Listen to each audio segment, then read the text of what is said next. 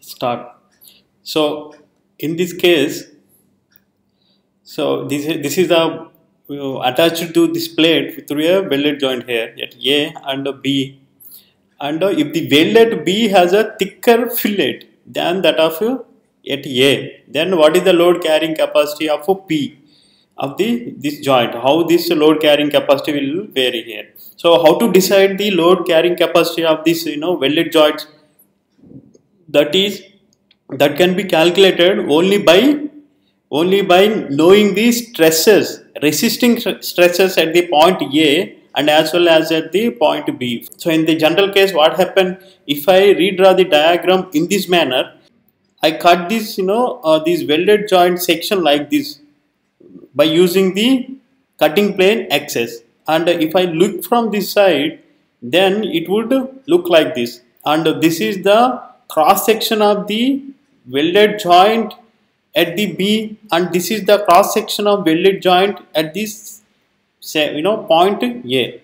So, and here in the general case, for example, in the initial case, if I consider that these two points A and B are welded with the same amount of thickness, then these cross section areas are same here in this case. And what is the center of gravity of these two welded areas? That is exactly in between these two A and B cross sections. So, and here in this case, what happening? This P is passing through the point G. So when the P is passing through this point G, this is the P here. And whenever we have a welded joints like this, we have two types of stresses. Tau 1 and tau 2 are shear stresses here. And what is the primary shear stress here? The primary shear stress is due to the direct load, direct applied load, that is the P here. And generally this is simply the force divided by the area of the cross section, because here the shearing area is this one. If you cut with this cutting plane, then this is the shearing area, and I assume this has the bar, this has the bar. Even if I assume this has a circular rod, even in that case also these two cross section would be equal, but for the sake of convenience I have assumed this as a bar, the rectangular bar, so that its cross section would be like this. And here, how can you find out the primary shear stress? That is simply force, applied force divided by area of the cross section. If it is at the point B, then it's a area of cross section of the point B. So this is a A. And how to calculate the secondary shear stress? So the secondary shear stress is developed due to the moment applied because of this applied force. Start. And the secondary shear stress is due to the moment produced by the applied force. Why? Because in this case this force is passing through the center of gravity. But if the force is not passing through the center of gravity, but instead if it is passing like this, then there would be some eccentricity between these two. Because of this eccentricity, there would be some moment like this. But here in this case, since this is passing through the center of gravity, there won't be any moment developed in the given structure. So when there is no moment developed in the given structure, then automatically the secondary shear stress would become 0. Why? Because here there is no m becomes 0. When there is no m, automatically secondary shear stress is 0. And if you compare primary and secondary, why we are calling this as a primary and this as a secondary? Because in comparison to the primary shear stress, the magnitude of the secondary shear stress is generally very low.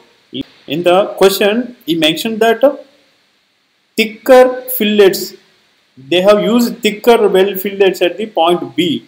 Then what happens? The load carrying capacity here. And if I go back again here, in this case, the stress developed, shear stress developed at the A and as well as at the B are equal here in this case. Why? Because the distance between G from A and B is equal, and also tau 1, that is the shear stress, primary shear stress because of the direct force also equal, so that the maximum resistance that can be offered at these welded sections are equal here. Now if I take the thicker fillets, so here again we have two cases. So in the case 1, So if the fillet is in this direction, that means there is no change in the cross section of the brie. There is no change here. If I apply in this direction, if I apply fillet in this direction, in that case what happens? Again I will cut this one like this using the cutting plane, and if I draw this front view, again it would exactly look like this. And here again we have a this one cross section of the brie and cross section of the A both are equal here. When the cross section of A and the cross section of B equal, then if I calculate the center of gravity of these two welded sections, then again we will get the center of gravity here only. And when you get the center of gravity here, again the force is passing through this point, and there won't be any moment developed by this applied force. Then again we are getting the similar shear stresses, primary shear stress, and again secondary shear stress is becoming 0 here. So in this case what happening? So the load carrying capacity of the P is not changing, because this is exactly the case, whichever the case one is exactly equal to the initial case, where the same thickness of the welded fillet.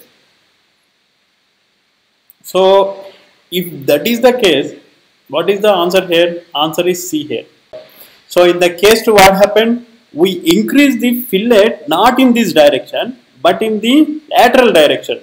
That means the area of cross section of the weld at B has increased. That means here we increase like this. Instead of increasing in this direction, we increase this welding like this. So when we increase welding like this, and if I cut this one cross sections, welded sections using the cutting plane, then how it look like this? So it look like this. So this cross section of A remains constant as like in the previous case. So this would be like this. But here this cross section is increased here. So this is how it became in this case when I cut this plane. So here this cross section is different and this cross section is different, and when these two cross sections are different, and moreover in this case this cross section is more. So what happens when this cross section is more? Automatically the center of gravity here shift towards this bigger cross section. So instead of having here, it become here. So this is the G, and let's say this is the bow. This is the geometrical center, but P is passing through this direction, but this center of gravity is here. Because of this eccentricity, here we have a momentum also. So this can be written as a P plus moment. So moment is acting like this here, because actually P is here but G is here, so it is turning like this. So in this case we have a primary and as well as a secondary forces. If the given case is like this, then these stresses or the shear stresses produced at the A and B are no longer same, but it will vary. So how they will vary, we need to find out this one.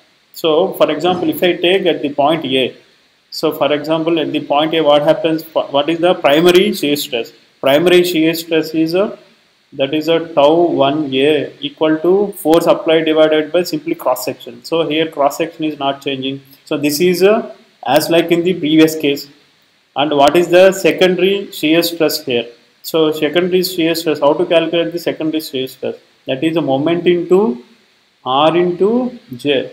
So here J is the polar moment of inertia of these two about the center of gravity. So we need to consider this weld and as well as this weld while calculating the J. So that we have already seen when we are dealing with the welded joints, examples on the welded joints. So we know how to calculate this one J, and what is the R here?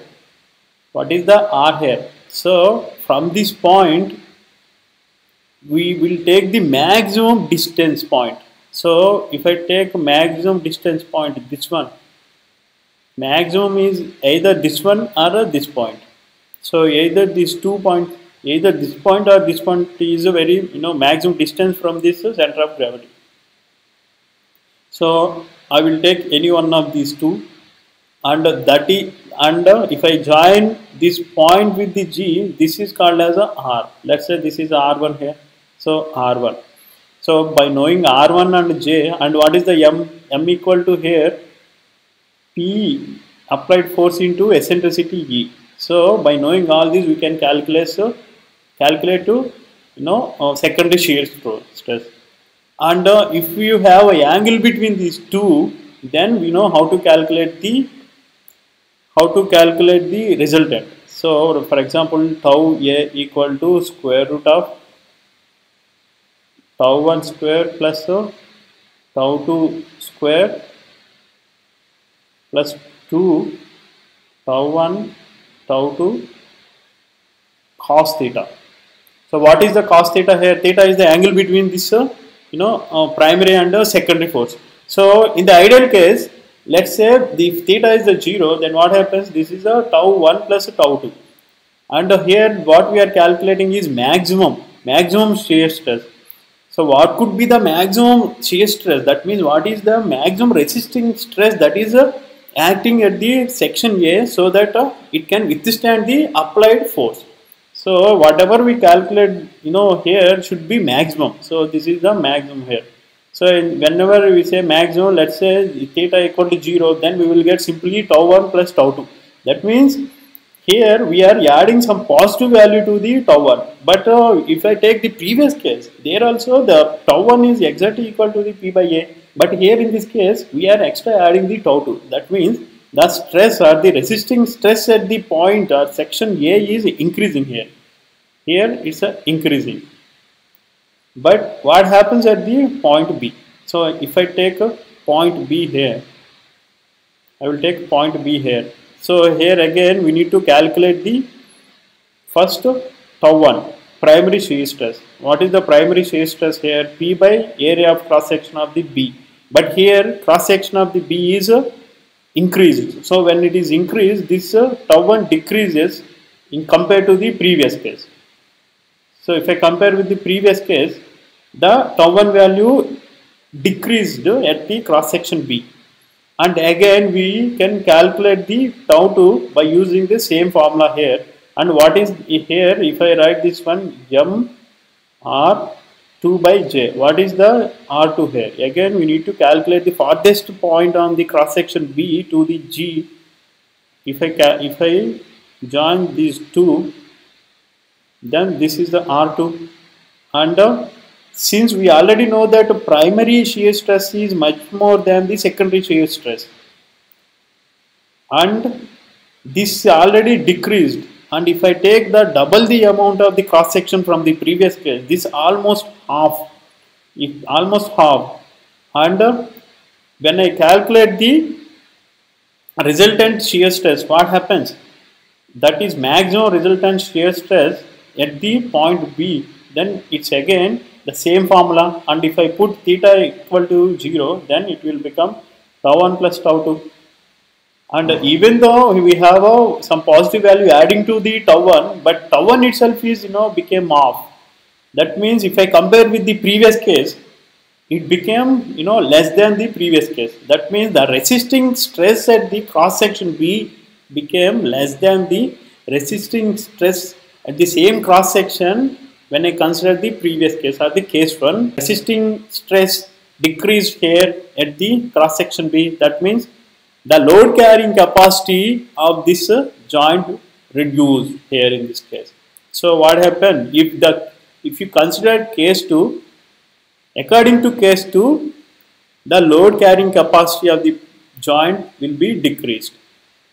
So based on these two cases, we need to choose the correct answer.